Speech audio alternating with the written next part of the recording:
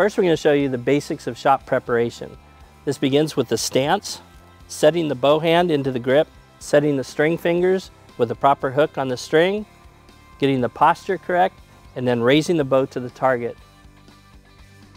The stance is the foundation of the entire shooting platform, and we're going to show just the square stance, which is best for beginning archers because it sets the body in the proper position and perpendicular to the target. With a square stance, the feet should be at least shoulder width apart. The archer places one foot on each side of the shooting line with their toes on a line perpendicular to the target. The advantages of starting beginners with this stance is it's easy to find and repeat, and also puts the archer's body in a good position with their feet, hips, and shoulders perpendicular to the target.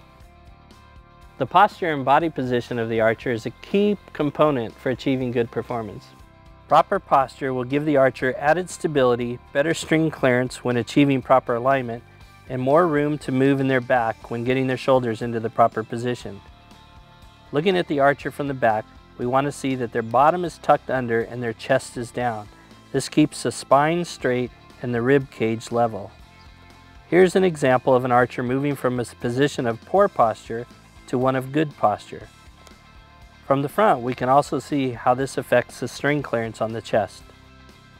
Good body position is observed from this angle.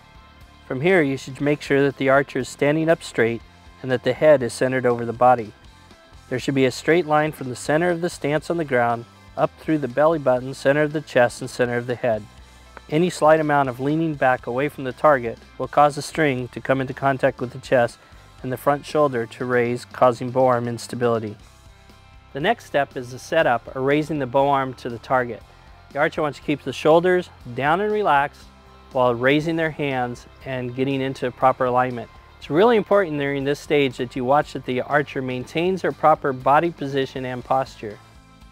Now we'll show you how to set the proper bow hand position and the fingers on the string. Set the bow hand onto the grip using only the thumb and the meaty part of the thumb. You should feel the palm of your hand facing down, and your knuckles should be at a 45-degree angle or higher.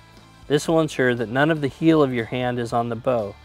The lifeline of your palm should roughly outline the edge of the grip. Your thumb should be pointed towards the target. As you set your bow hand position, also hook your fingers onto the string. A deeper hook is better with the pressure of the string in or behind the first groove of each finger. A deep hook allows the back of the hand to be more relaxed.